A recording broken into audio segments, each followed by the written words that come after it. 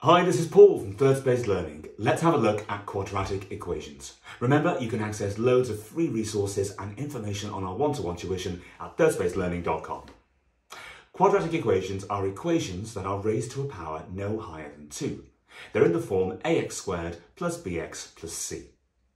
They produce curve graphs that are u-shaped when the coefficient of x squared is positive, and they produce n-shaped graphs if the coefficient of x squared is negative. We can solve quadratic equations in loads of different ways, but two main ways would be factorising and by using the quadratic formula. If we're going to factorise it, we put it into two brackets that multiply together to equal 0. Check out the link in the description below for our video on factorising quadratics to see how to do it. Now we have two terms that multiply to give 0. This means one of them must be 0. So x plus 3 equals 0, in which case x equals negative 3. Or x take away 1 is 0, in which case x equals positive 1. So our solutions are x equals negative 3 and x equals positive 1.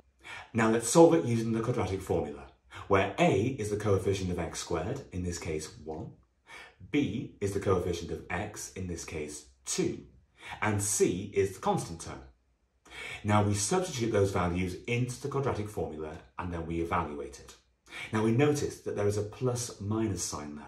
That means we have to do this twice. Once with the plus, which gives us x equals 1, and once with the minus, which gives us x equals negative 3. So we get the same solutions as we did when we solved it by factorising.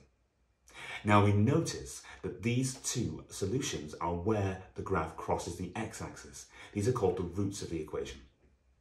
Now it's over to you. Check out the links in the description below for access to step-by-step examples, practice questions, worksheets, and loads of free resources. You'll also find information on our one-to-one personalised in-school maths tuition.